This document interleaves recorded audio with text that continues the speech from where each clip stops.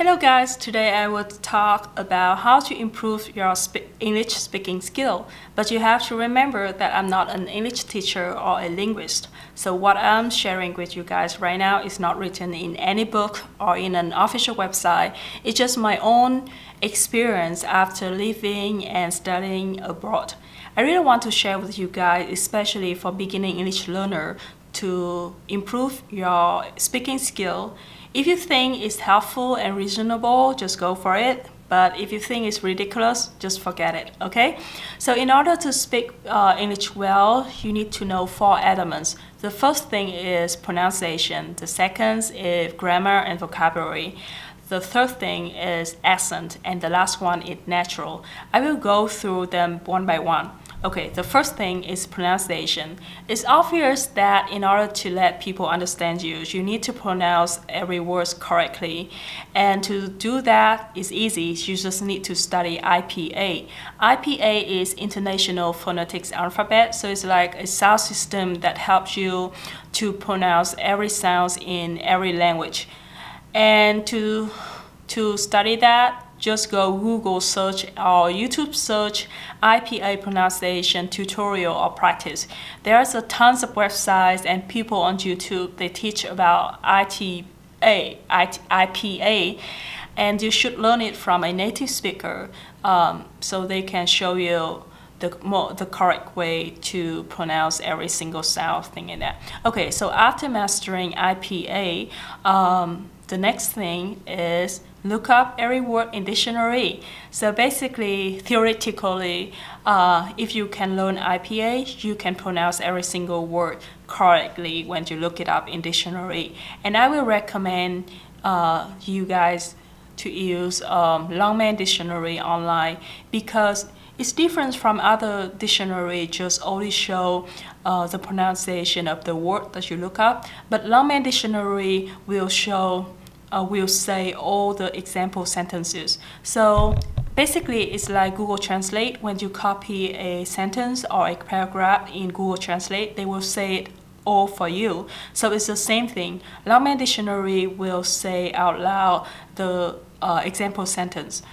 I think it's really helpful because some people, they can recognize a word when it stands alone, but when the words stand in a sentence or in a paragraph, it's really difficult to recognize it.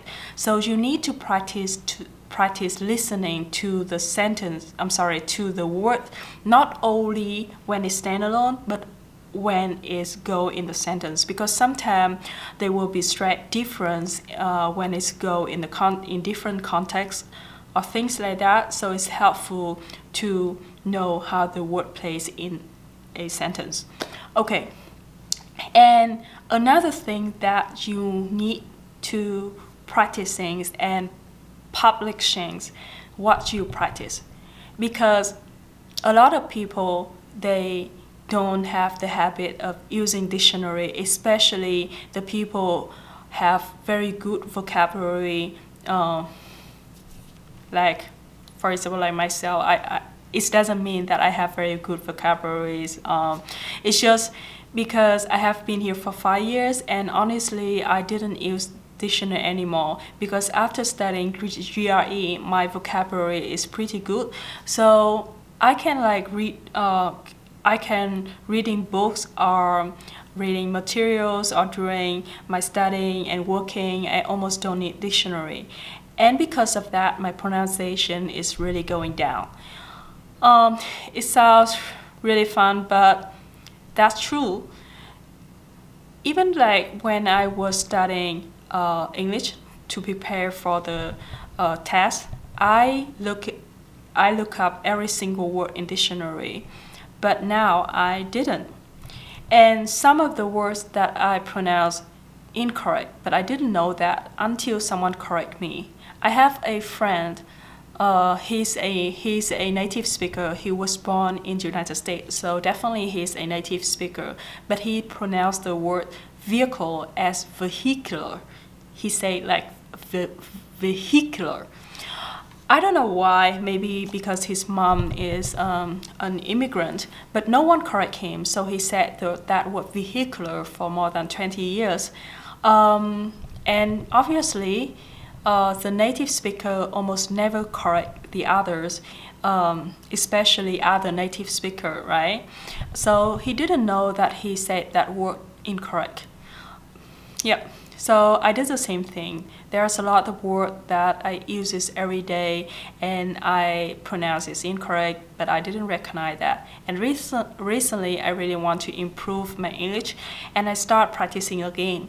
What I'm doing right now is every day I select few pages in the book that I'm reading and make a video, record my reading and publish it on a Facebook group that I created. So people, when they listen to my reading, they will comment what I pronounce incorrect. So it's really helped me to recognize my mistake and correct it. Okay, and the second thing is grammar and vocabulary. There is no way more effective to learn grammar and vocabulary than writing. Because in writing, you will have time to really think about the grammar structure and select the best word to use in that context. Because when you speak, normally you just pick the first things appearing in your mind to deliver your message to help people to understand you. You won't have time to very picky in grammar structure or select the words or think which one is better. You just select the first things. So if you really want to improve your grammar and the vocabulary, just practice writing. You can practice writing by writing a blog, writing a book. Oh, it sounds very fancy, but okay. You just like make a comments on the internet in maybe the English group or things like that. But that is the only way to help you to improve, because like most of the people, they may understand like 20,000 words, but the words that they can use like frequently is only like 5,000 words. Because in order to understand a word and bring that word to your own words, it really takes time. You need to see the words like very frequent, that's your ability to use that word as your own language. And practice writing and reading. I mean like reading books is really help to improve your vocabulary, because the more you see a word, the more familiar the word will be, right? And you will have ability to use that. So when you write or when you speak, that word will appear in your mind that you don't need to look it up, right? Yep, so practicing writing and reading will improve your grammar and vocabulary. And in grammars, you don't need to have anything fancy. Only grammar in news book will be enough for you, or maybe grammar in advance, thing like that. And at the same time, use dictionary. Like whenever you look up a word, just not only seeing only the meaning of the word, but see the extension of phrasal verb, preposition. Oh, that is the word that I forgot how to pronounce it. Well, whatever. Just look up everything in the dictionary related to the word, so it will help you to know how the word will be used and helps you to improve your grammar and vocabulary for sure. Okay, the first one is accent. For me, accent is not important. I think it's like identity, because even in Vietnamese, South Vietnamese people will speak different than North Vietnamese people, right? So every location, they may have their own accent. So the same, even in the United States, they will have like about 5 or 6 totally different accents. The East Coast will speak different than the West Coast and the Midwest. So the same, everywhere they will have their own accent. So really, like, it's just like personal preference. If you want or if you like an accent, you just learn it. And the way to learn is, everyone knows, you just listen to that accent as much as possible. Like listen to TV show, listen to movies, watching movies, TV show. It's really help to learn the accents. And the best way is living in that cultural, living in that location for a long time, speaking with the native speaker there. So then you can, through times, you can learn the accents. But I don't see that it's a big problem in English speaking, because really, you just need to pronounce every word good, speak it naturally, and people can understand you it's fine. You don't need to have the same accent. Like a native speaker is not important. It's just like your preference. If you really like to do that, you can do that. But for me, it's not important. I have been in the United States for 5 years, where I live in Vietnam almost 25 years. So it really makes sense if I still have Vietnamese accent in English. And it's not something that I need to be ashamed of, right? Yep. But well, if you want to learn it, just watch a lot of TV shows and movies, and when you watch it, just try to repeat what people said, and through times you will have their accents. It's not too difficult, it's just not important. The last one, I think the most important, is the natural, okay. It's quite complicated, and I just make up this term. I just make it up, okay? So naturally, it's about reflexibility, emotion, and confidence. What is reflexibility? It means that you can reflex to the language. You can speak that language at the same speed of your thought. So basically, whenever you thought something, if you can speak out loud in your mother tongue, you can do the same in English. So I will evaluate a person can speak English as a native speaker if they have ability to use English like their own language. So use it at the same times of their thought. Even though they have limited in vocabulary, but it's fine. Like even in their own language, you may forget some words. You speak in Vietnamese, but you at that moment you couldn't remember a word, or you speak in incorrect grammar or something. It's happened even you are a native speaker, right?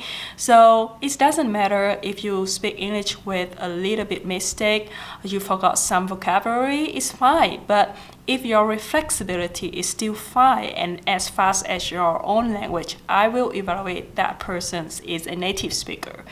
So, and also it's about your response. So when you speak with someone, or if you are doing something and you listen to English in a TV show, a news, or someone speaking English, when you concentrating on doing something, so you still recognize and have ability to respond to it. So it means that your reflexibility is very good, and you can tell that you are a native speaker, right? The second is the emotion.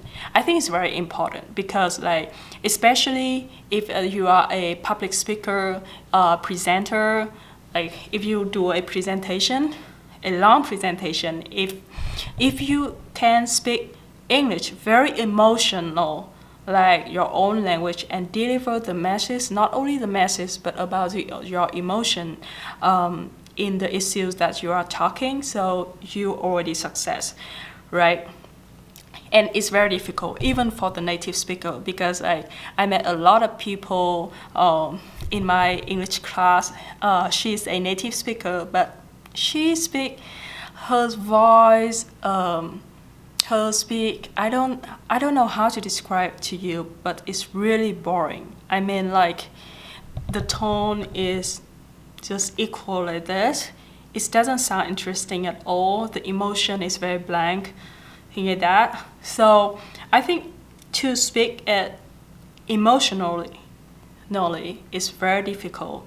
And if you have ability to do that, you can be confident and proud of yourself that you speak English very good. And of course, the last one is the confidence. Confidence, that means you feel comfortable to speak and use English. So it's like something that you need to improve by practicing. And as I say, practicing, don't be afraid of making mistake. Even the native speaker can make mistake.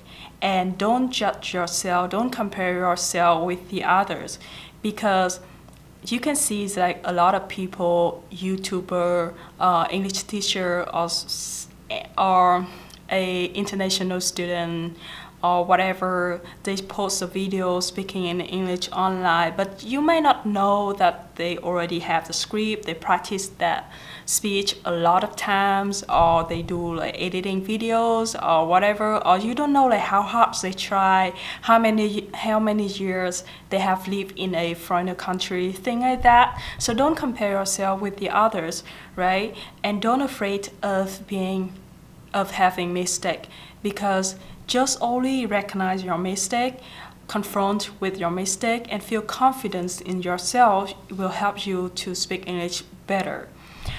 And another tip that I suggest here is when you listen to something, try to do like repeating at the same times.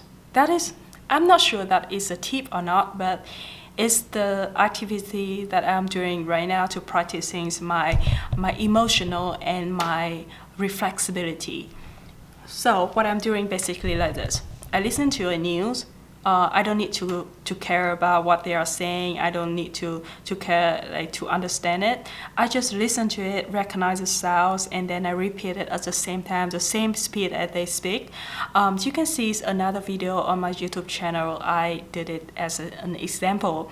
By doing that, I will force my brain to receive all the sound and put the sound through my mouth at the same time, so I go from the ear to the mouth, in order to practice my tongue muscle and my ear.